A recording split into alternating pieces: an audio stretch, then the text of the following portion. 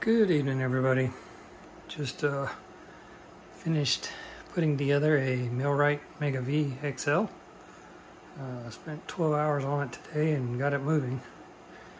And used my old CNC table, cut it in half. This was a 52 by 82 Lowrider 2 on the MP-CNC, mostly printed. Had it, I started out as a 24 by 48, then it went to a 52 by 82. And now I'm down to a 35 by 35. But this one is rack and pinion, so it's gears, not built. And I opted for the bed and the homing switches. So running a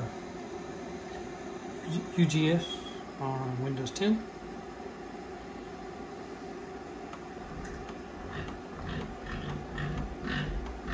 Feed rate set to 12,000 and it's stepping at 50.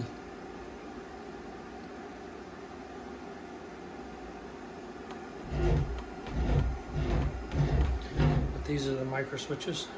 There's the X, Y, and you can see the L for the Z there.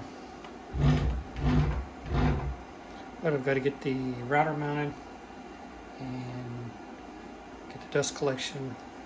I'm going to do a boom off the wall and run the power wire down for the router and the vacuum for the boot.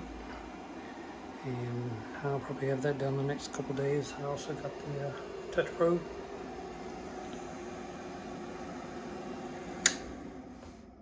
But if you have any questions, just post them below. Please like and subscribe. And once again, thank you for watching.